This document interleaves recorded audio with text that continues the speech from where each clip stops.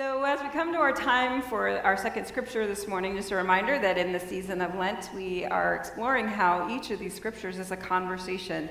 And so we're reading the scripture just a little bit differently. Rather than just one voice reading the whole thing, we are going to invite participants to come up and to be playing the roles of the different characters so that we can really get a sense of this scripture, not just flat as one reading, but as a conversation, the way that it was intended to be. And so today I need three people. I need a narrator, a Samaritan woman, and a Jesus.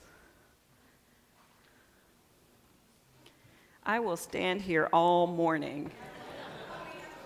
All right, my friends. Ooh. This is my copy. This is your copy. Okay, who do we got here? You guys get to find out who gets to be who. I want the one with easy words. They're all easy words, I promise. Oh. All right. I'll be Jesus. Adam will be Jesus. You want to be the Samaritan woman? Sure, I'll be a lady. You want to be the narrator? Okay, Yes. Y'all need to use the microphone so everyone can hear you.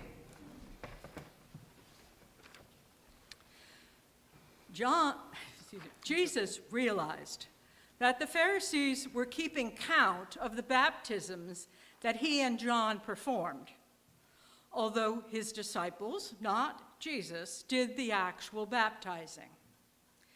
They had posted the score that Jesus was ahead, turning him and John into rivals in the eyes of the people. So Jesus left the Judean countryside and went back to Galilee. To get there, he had to pass through Samaria.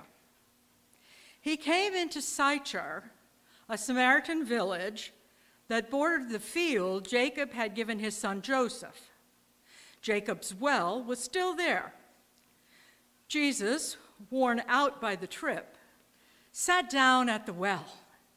It was noon. A woman, a Samaritan, came to draw water. Jesus said, "Would you give me a drink of water?" His disciples had gone to the village to buy food for lunch. The Samaritan woman, taken aback, asked, "How come you, a Jew, are asking me, a Samaritan woman, for a drink?" Jews in those days wouldn't be caught dead talking to Samaritans. Jesus answered, "If you knew the generosity of God and who I am, you would be asking me for a drink, and I would give you fresh, living water."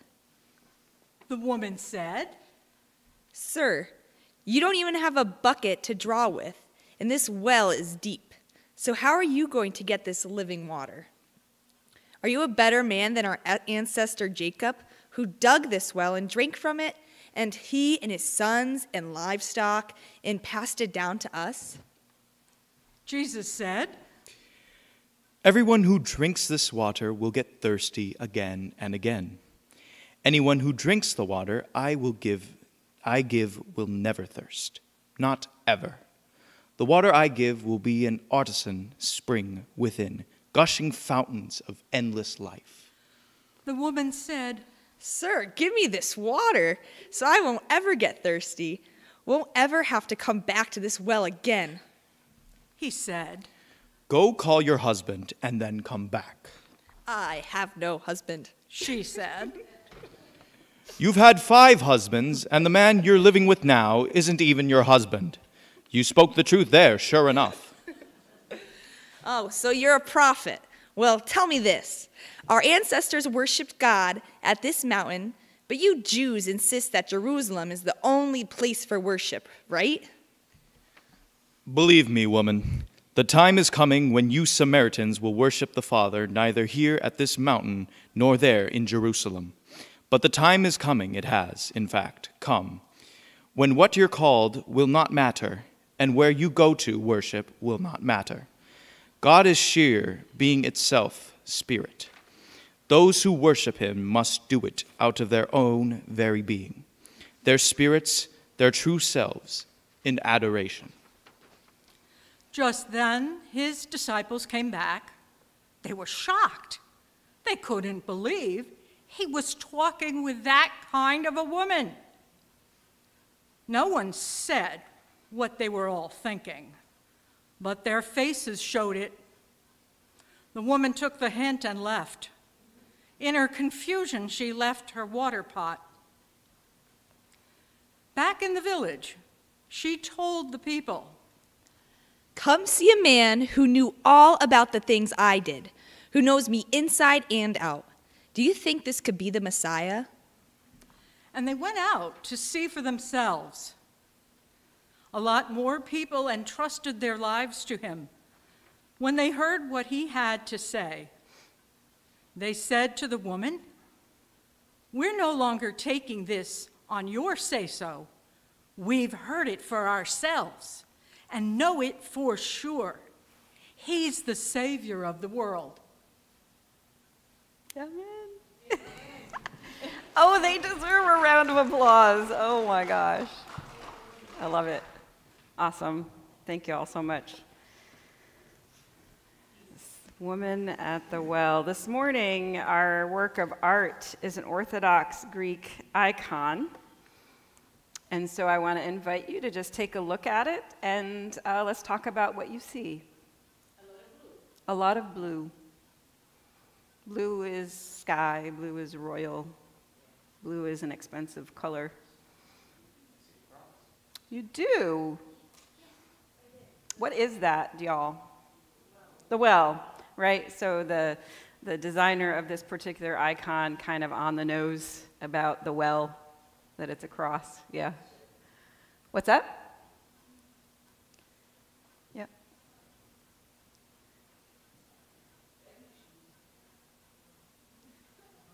They have no shoes. A lot of people. Tell me, at that story that we just read, when Jesus meets the woman at the well, were there any people there?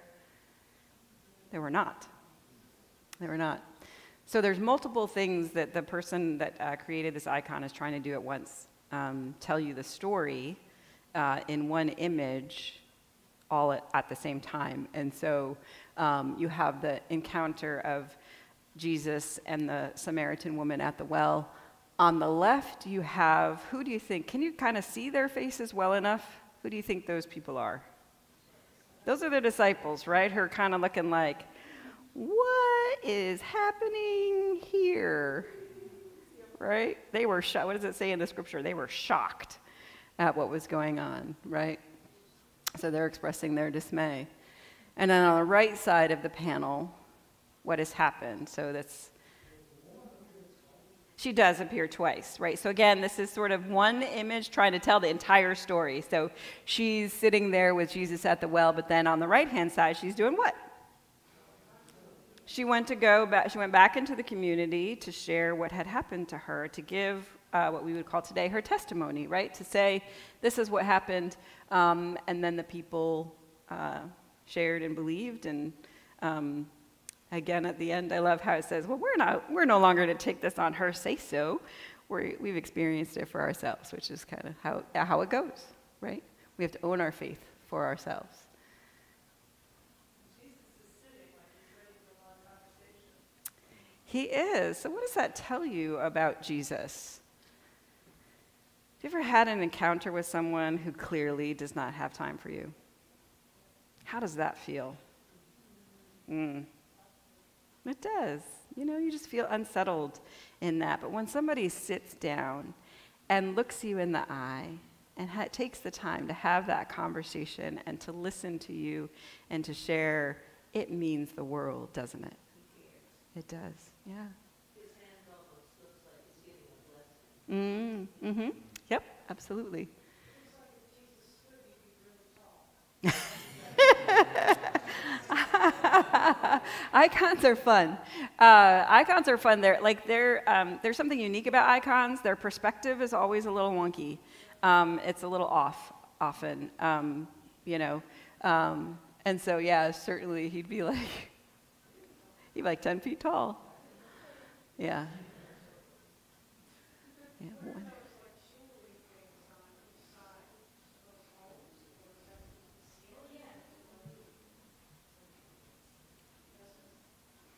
Yeah, it's like this sort of design into the hill, but it is mindful of some kind of roof almost. But no, it's similar on the left, but there's plants growing out of it. So, icons again, they're really interesting how they portray images. Yeah. All right, well, thank you. Thanks, Justin. You can move that on. So as we're thinking about this story of this woman who went to the well, I want to invite you to a meeting. How's that sound? Does it? I don't know what kind of meetings you've been to.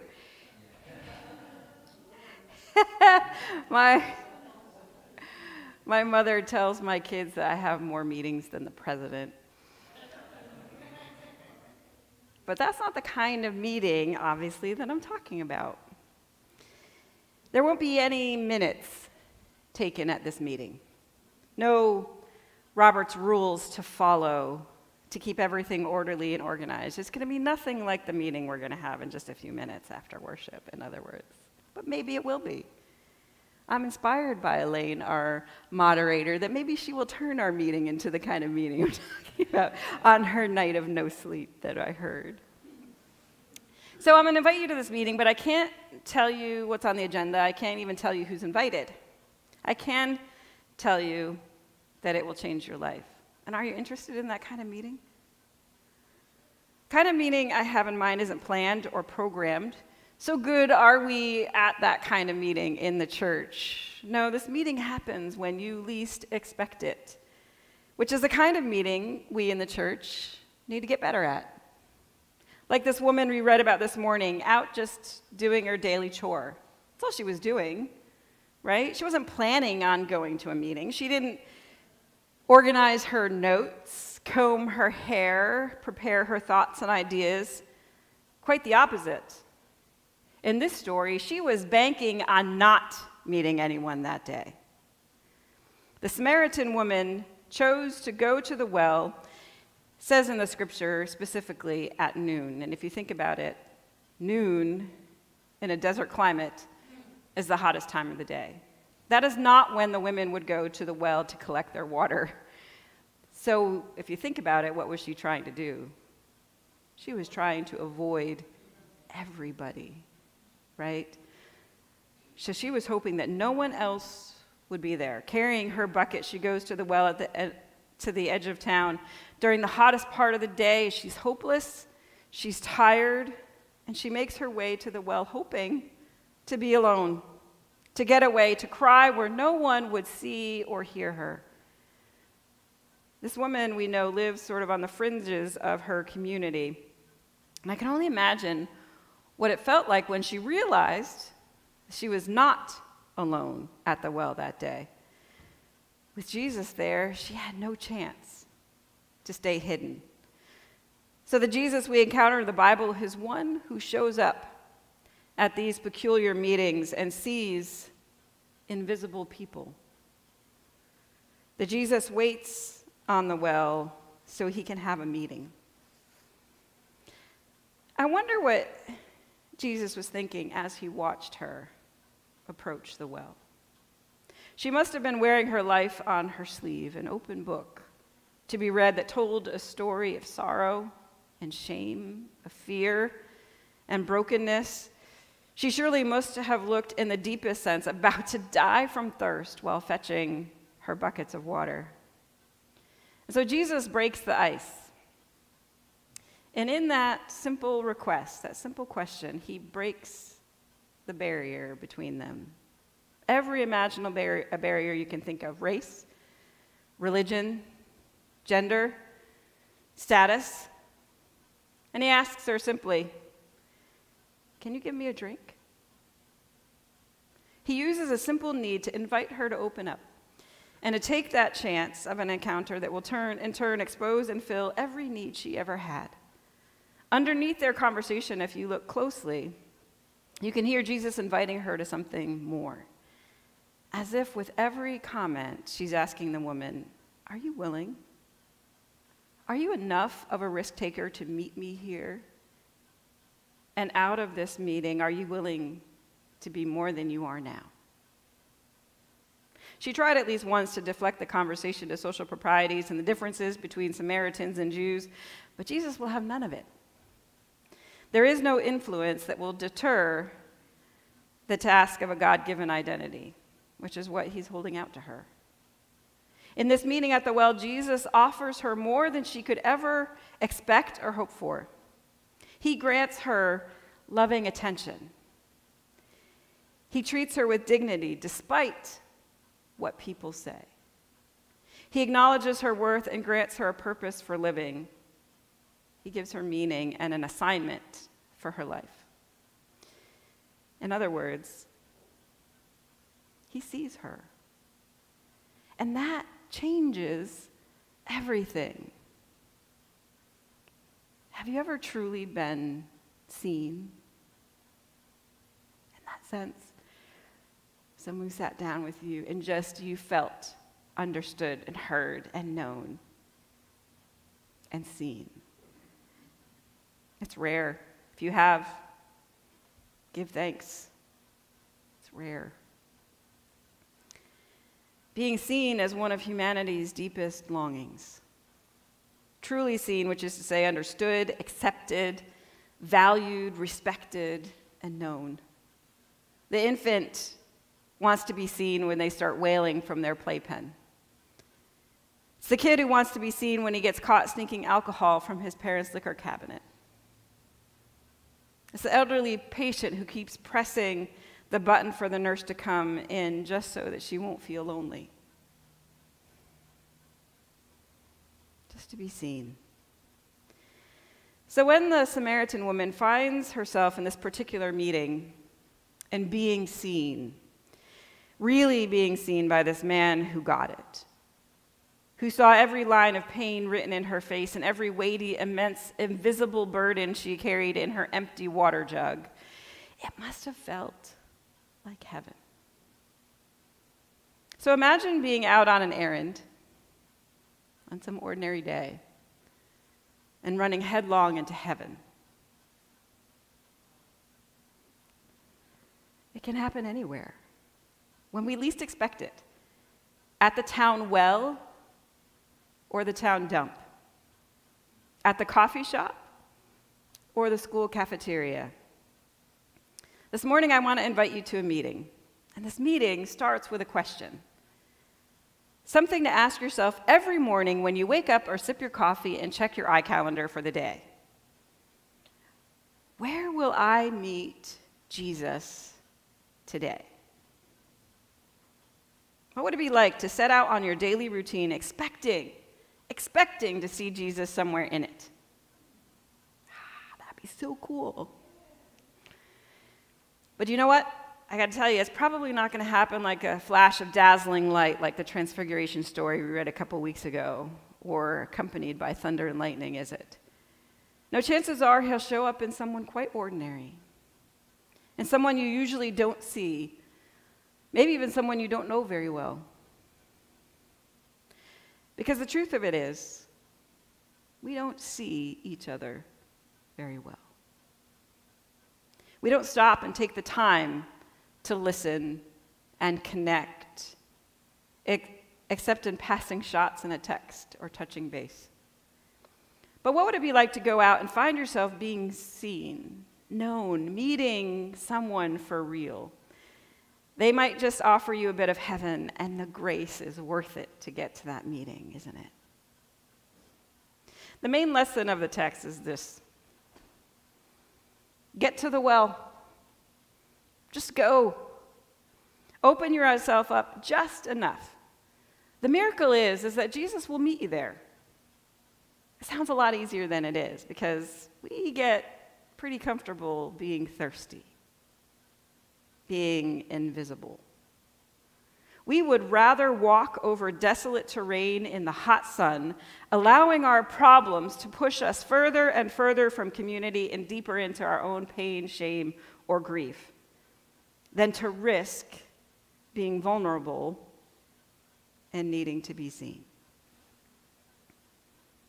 In this story, John lets us know how strong a hold her past had on her, how much she had to overcome in order to consider what God was asking her to become. She had to overcome every message the world sent her that she was unworthy, unlovable, unacceptable. And thoughts are very powerful. What we think informs how we behave. Thoughts can drag us down or inspire us, and she was full of the kind that loads you down. But she risks everything to meet with Jesus and to let him in, and Jesus offers her a new way of thinking, a new perspective, and she answers him, man, give me this water, give me this way of life where I can see myself not through the eyes of the world, but through God's eyes. I am beloved. Imagine how the world would be different if we did that. My friends, for me, this story, it all comes down to this. It doesn't matter who you are. What matters is who you're willing to become. A meeting. This Lent, I invite you to awaken to the image of standing before you with a cup, full of water for a thirsting soul, but first he wonders, are you ready for a meeting? I can't tell you what's on the agenda. I can't even tell you when or where this meeting will take place or who else is invited. It's interesting in the gospel, John doesn't tell us her name.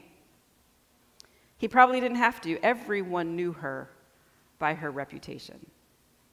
But he left her anonymous to challenge us about the way that we name and label people without seeing them, without knowing who they really are. And leaving her nameless, he invites every woman and every man to come to the well, to come and to show up for a meeting. Just you and me, Jesus whispers, out doing errands. Amen.